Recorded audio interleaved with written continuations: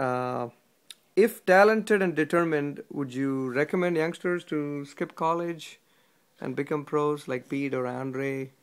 No, I really wouldn't, because I know you mentioned a few players there that did it and made it, and there's so many others that skip college that want to be a pro tennis player that don't make it, that it's probably not a good idea. If you have some kind of phenom and the whole family's poor and they need the money so that they can survive, and playing pro tennis is the way that they're going to fend for their family, then I would say yes if you were good enough, but not until you were beating some of the pros that are making money out on the tour would I do it, because if you go out there and you don't make it and you haven't gone to college and you had a chance to get a full scholarship, playing college tennis, earn an education, it's such a small percentile that are going to make it. Yep. That those others are going to fall off the wagon and not have the chance. I would advise, even if you were going to make it, go 4 years to school, have a great college experience, have free school from free college, and get a degree. And then if you don't make it on the pro tour, you can be a scientist or a doctor or a lawyer or a gardener or whatever it is. And you haven't wasted what you could have had playing tennis at the collegiate level. Yeah, I like the example you gave where, in case, the probability of someone becoming a pro is pretty low. One lady at our club 2 days back mentioned that the chances of someone becoming a pro is much, much, much less than someone who can become a doctor, for example. It's a lot easier to become a doctor. It's more like winning a lottery. Yeah, right. Those kind of percentages. Yeah, okay. What are the qualities needed to reach top 10 in the world? And especially since you're a teacher and a coach, I want to hear your perspective on. You see some kid and you go, "Can this be the one?" or "Can that be the one?" Does that thought even come to your mind after teaching? Well, I tell you, there's so many variables that go into being in the top 10 of the world, for example, and there are a lot of the same types of things that everyone has to go through to get to wherever level they get if they keep playing, whether they make it or not. A lot of those things are the same that are requirements, and there's hundreds if not thousands of little things that every successful pro tennis player has done, and part of it might be working long hours hitting tennis balls against a wall or against a ball machine, or squeezing tennis balls to get their arms stronger, or doing the mental exercises it takes. So it's hard to pinpoint, but I know I've got a friend in Ashland, Kentucky, who's a dermatologist, and his daughter played the pro tour, Julie Diddy, and was a very successful tennis player, and he has qualifications of hundreds of different things that champion tennis players need, mentally, emotionally, financially, physically, and he would be a much better person to ask about that, because he's actually chronicled it and written about it, of what it takes to become a great tennis player. Okay. What's your advice for young and aspiring tennis players?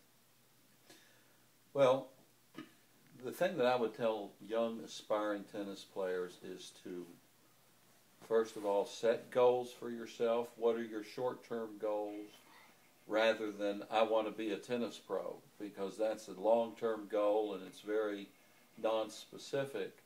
But I would tell them to study hard in school, go to school, learn from school things about tennis, because tennis is all, getting to the top is all about disciplining yourself and having a mental discipline, a physical discipline, and an emotional discipline in approaching whatever your job aspiration is, whether it's tennis or being a carpenter or an architect or whatever it might be.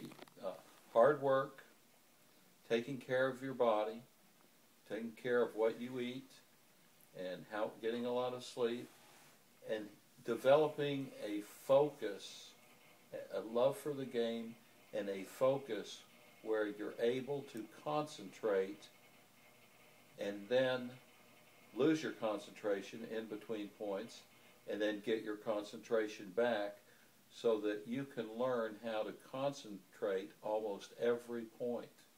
Because it's said that it's hard or it's impossible for anybody to concentrate through a whole match. But if you really work on your powers of concentration at specific times, and then being able to break your concentration in between points, and then refocus, I think that's a very important trait that is not talked about much, that great players all have, the ability to refocus. Can you explain a little bit about what do you mean by what do you mean by breaking the concentration between the points? Yes, a very good question. What I mean is it is impossible for somebody just to concentrate on a tennis match through the scope of the match the whole time without having some type of letdown.